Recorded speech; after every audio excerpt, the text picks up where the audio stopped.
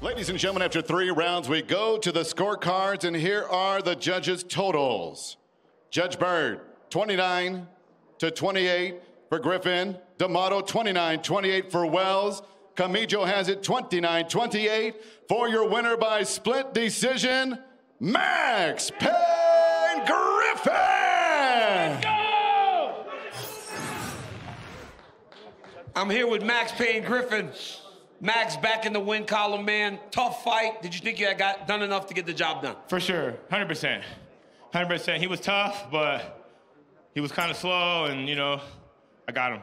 Let's take a look at your work up here. Max, every time you entered, he would just explode with big punches. There were a couple times where he landed really clean. Was it difficult to figure him out because he was throwing at such odd angles? We knew that he didn't attack as much as we expected. You know, we're waiting for some shit for him, but he threw wild, which we anticipated, but...